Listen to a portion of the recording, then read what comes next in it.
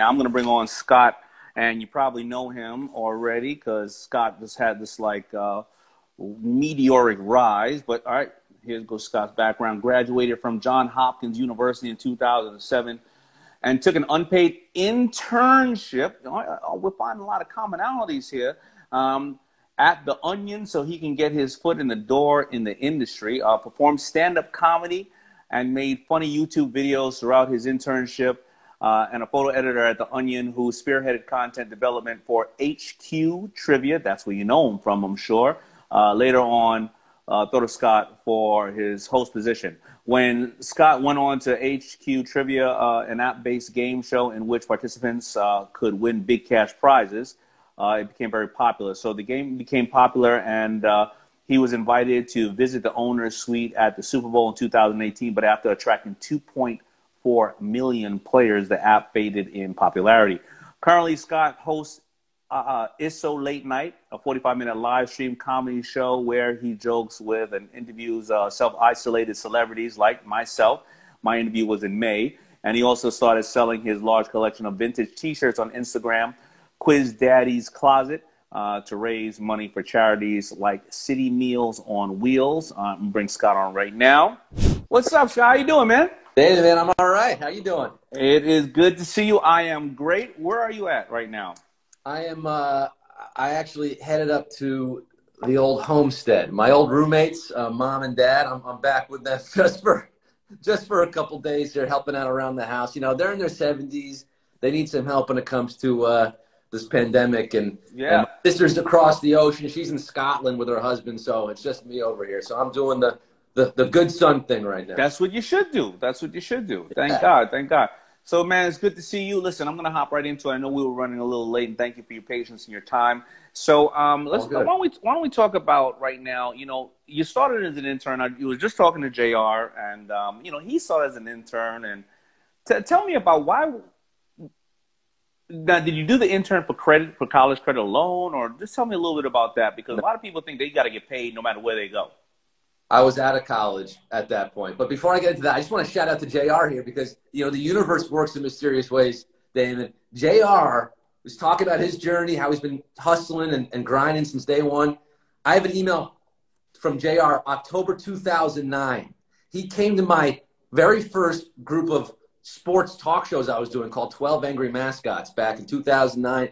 And he was a scrappy young kid who's like, hey, I want to come out and cover your show for my blog. I'm like, sure, come on out. Nice. He comes, he does a video with Darrell Reeves from the Jets. It gets like 10,000 views. So I have emails with him from 2009, 2010. And to see him 10 years later, after all that work, blowing up the way he is, I just, hats off to JR, man. I'm telling you, I've seen that journey since day one, and I'm so proud of him. And it's such an inspiration. You know, myself and I look at myself the same way. I was a nobody comedian at the time, just doing my own thing, being a self-starter. I was doing the internship in 2008. That was after I graduated college, so I was not getting paid there, doing other side gigs to pay rent while I was doing the internship. But, you know, getting back to that, it's the networking effect that you talk about. You mentioned in my intro, Nick Gallo at The Onion. I met him in 2008. 10 years later, he's calling me up and saying, hey, you want to come in and audition for this HQ thing? So had I not met him and maintained that friendship back then, you know, we stayed friends on Facebook. We could go to parties together. You know, we were actually, you know, we stayed in touch. But you don't even have to be that in touch. If you just are a nice person, a good person, and you make those connections in your early career, 5, 10, 15, 20 years later, you never know when those connections are going to come back and help you out. And that's exactly what happened with Nick. That same thing happened with us. You and I, because of our buddy Zach, he said, hey, you know, somebody wants to do a spoof on Shark Tank. This was about 10 years ago. I said, all right, no problem. And, you know, you were there and we did our thing. And then all of a sudden, I think 6 years or 7 years pass, you know, your trivia shows out and, you know, and everything. And we're all talking. And you're right. I mean, I see people on Shark Tank that I saw 10 years ago, and they didn't even have the product they were on Shark Tank with. They had something else, and they're like, oh, remember me? I was in a pitch competition, and you gave me 5 stars on my pitch, you know, a public pitch competition, and that business failed, or I left this partner, or whatever happened, and now I got something new, and I don't even remember them when they're pitching, but afterwards I'll go, oh, wow, because they're pitching a whole nother product. But you'll see the same people like on the grind for like 10, 15 years, and you'll turn around and go, oh, this person didn't come out of nowhere. They've been busting their ass for all these years. And look, people ask me all the time, how do I get into comedy? What should I do? And I feel like a lot of people just want that instant success. And no matter what field they're in, whether you're a writer, I mean, that's probably the hardest thing, because, when you're in the creative arts and you're an artist, a painter, a writer, you're putting your brain out there into the page or to the canvas. It's going to take a long time. Most of the time, it takes a long time for you to build up that social capital and to get people to recognize, oh, this guy or girl has some talent, some genius here, if you actually have that talent and genius. I mean, look, some people put it out there and it's not that good, and you're not going to get, all right, try something else, Everything isn't for everyone. But yeah, you won't know it's not that good until you put it out. Exactly. You got to put it out. JR, look, how many sports fans out there? Tens of millions, right? Yeah. But yeah. how much doing what JR's doing? Not too many, because he went out there and did it. And well, has to prove that he's got the talent for it. Well, let's get to you. I mean, one day, I think season 2, Jeff Foxworthy was a fellow shark, and we were sitting on set, and he was telling me, he was like, listen, Rihanna, Chris Brown, Michael Jackson, whoever, or Madonna can go out and sing Material Girl for the rest of her life, right? Yeah. And you go to her concert or whatever, you're waiting for Material Girl to come on sooner or later, right? I mean, or Like a Virgin or whatever it is. He said, in comedy, I can't tell the same joke twice. After I have this, this show or whatever the case is, I can't tell the same joke twice. And he said, you got to earn every single snicker or laugh in that room, whether it's 2 people or it's 1,000. And I want people to think about or 1 million. I want people to think about right now, walking into a room, into a dinner party, and everybody's like this. And you have to stand there and you have to tell joke after joke after joke. And no matter how much they respond or how they have to pivot against the responses, against the boos, or how hard is that shit? Well, man, it's I would say fighting fire is a little harder. There's certain things. People say, oh, you're so brave to be a comedian, Going off to war is brave. I mean, what we're doing at the end of the day, there's a buffet happening over the side. Maybe you're contending with the bar being too loud, shaking the cocktails. But other than that, you're not really up against too much. You are up against really yourself. And it's about, look, life is all about overcoming fear, finding the confidence, right? I mean, if all of us could find that confidence, we'd all be walking around millionaires, successful in every field. I feel like a lot of people, they get stuck in maybe hitting that rut or hitting their head against the walls because they can't break past that fear and break past, the shackles that are saying, you're not good enough. You can't go up there and do that. And people are being held down and tied down by their own brain. It's their own mental power. Yeah, you know what? Let me ask you something. Have you ever got booed? Of course. What do you mean, of course? I thought you were going to think about it. So you can have your own mental power all you want. I did a show. But you see somebody up on stage going, yeah, and you're up on stage and you see somebody going, boo, get out of here. And you're trying to do what you already rehearsed a couple of hours or a couple of minutes. How do you say, no, you're only against yourself? You're against a drunk asshole booing you right now. Well, sometimes if you have a drunk asshole, you can use your jujitsu to come back at them and cut them down a peg. You know what I mean? Why don't you pull down your pants and hitch a ride out of here, pal? But there's certain lines. But I'll tell you one story. I haven't been doing a lot of live comedy lately because, of course, no one's doing any live comedy lately. But I did do a rooftop show just 2 nights ago, and that was a great crowd. I told them, you guys better laugh tonight because I'm standing pretty close to the edge of this roof. I might just jump. But I did a show maybe last year, 2 years ago. It was at a strip club, kind of burlesque club kind of thing. So I was going on in the midst of all these burlesque acts, kind of there's a stripper pole in the middle. And right before I'm going on, some woman's up there doing her thing, twisting around.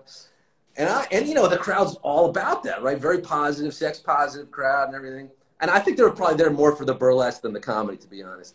I go out there and I make a joke about, this is before the pandemic. I go, Uh, how much Purell can we get on this poll right now? Can we wipe this thing down? Like, I'm not making fun of the the stripper kind of thing. And I called them a stripper. God forbid you call them a stripper.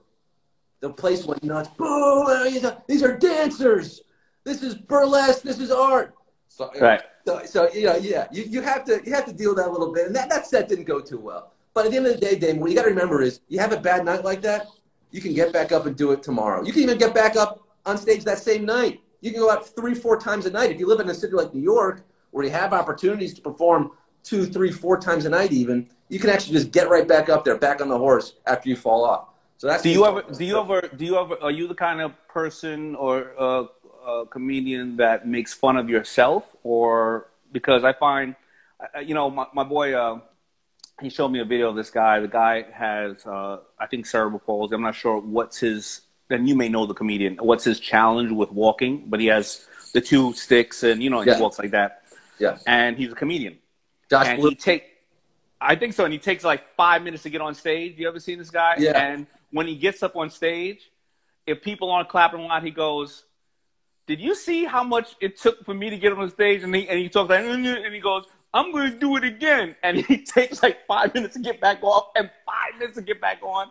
And people are just dying laughing, and he's in on the joke, obviously. I mean, do you do that as well? Because what I'm trying to come at, is when people are broadcasting or people are doing presentations, how much humbling should they do themselves so it takes that negativity out of the room?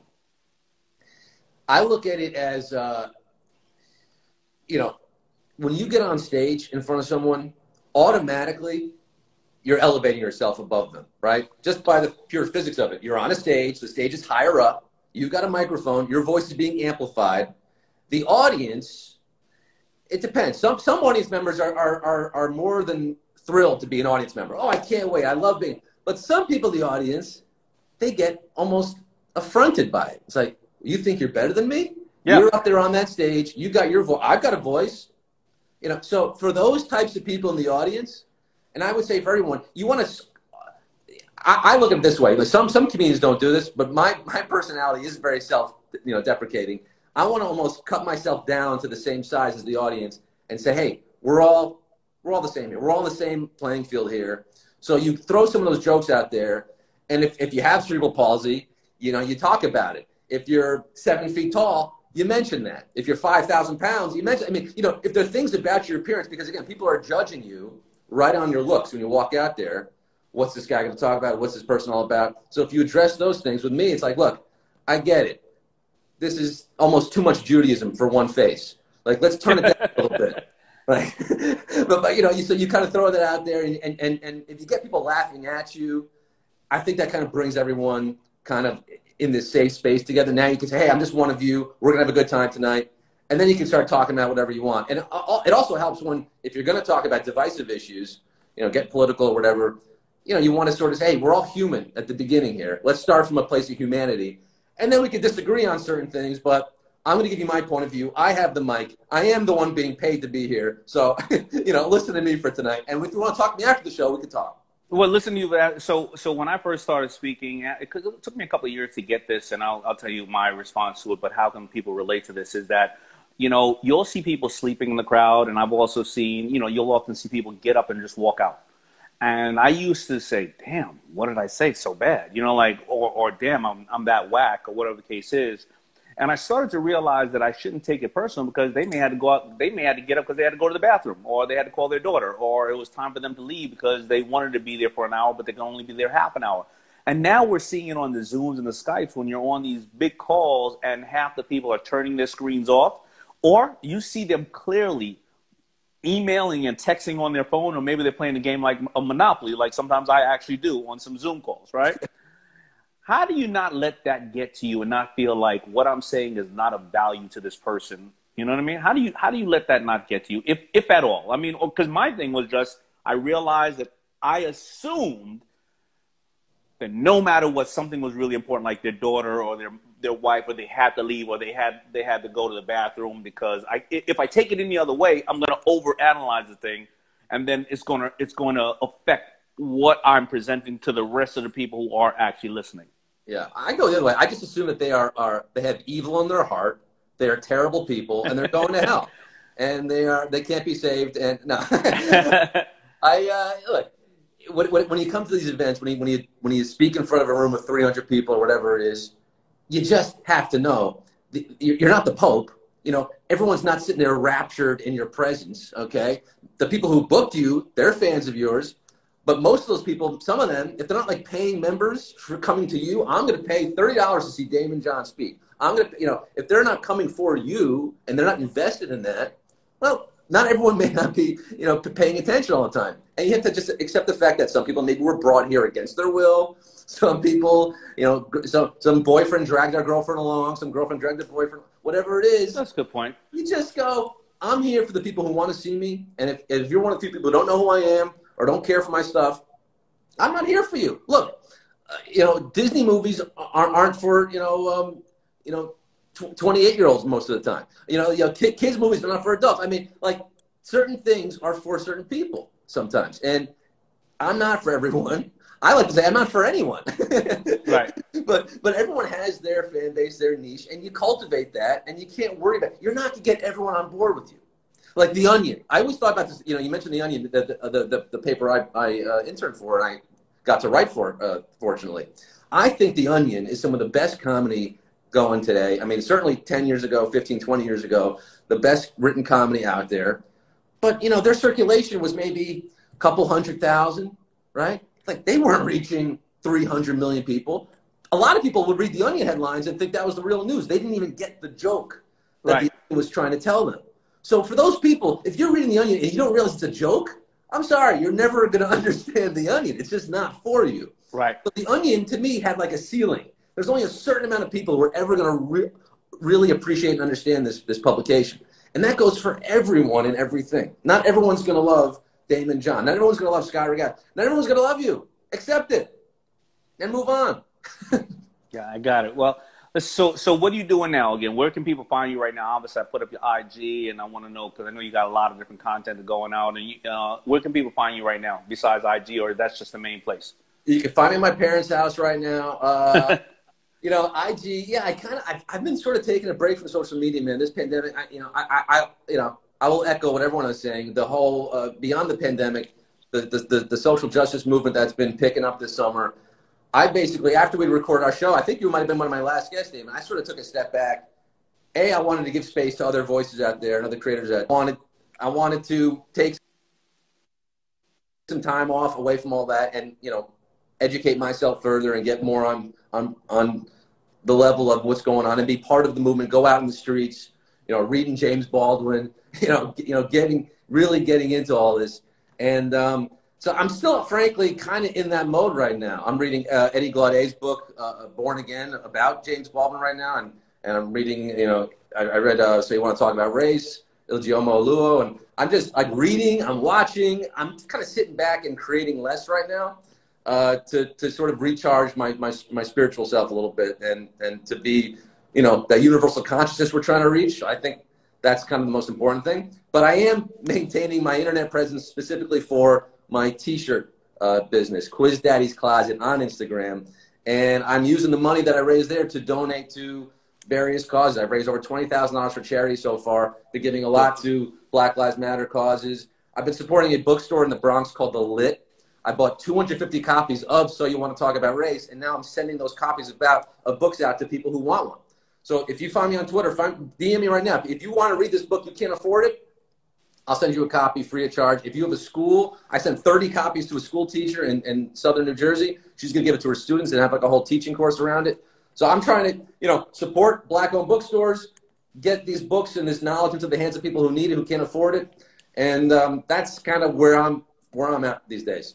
That's where you need to leave it, because that is absolutely amazing. So I really appreciate you, Scott, man. Thank you for what you're doing, and thank you for making us laugh, but also making us think right now.